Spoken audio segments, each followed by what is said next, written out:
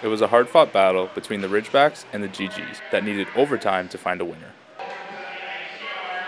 The Ridgebacks came up short in the playoff opener, losing 2-1.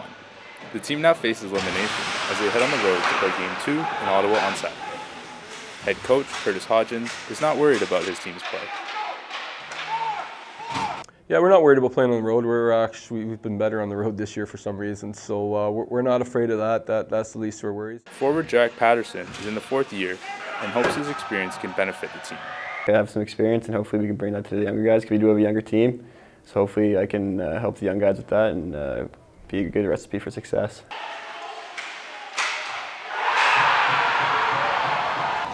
A younger player who's making the most of the advice from his older teammates is forward Liam Hurley. He is in his 1st season with the team.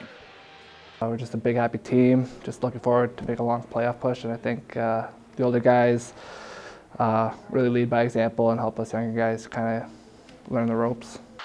Hurley says they have confidence, even though they're playing the GGs on their home ice. I think anybody really thinks that we're going to beat Ottawa, except for the guys in our locker room and our coaching staff, so we just have a lot of people to prove wrong. The team now faced the challenge of winning 2 games on the road. With a close loss in the series opener, they know goals are going to be hard to come by. Converting on opportunities and power plays is a way to beat the GGs. Something Hodgins said they have seen more success with as of late. In Oshawa reporting for the Chronicle, I'm Hahn.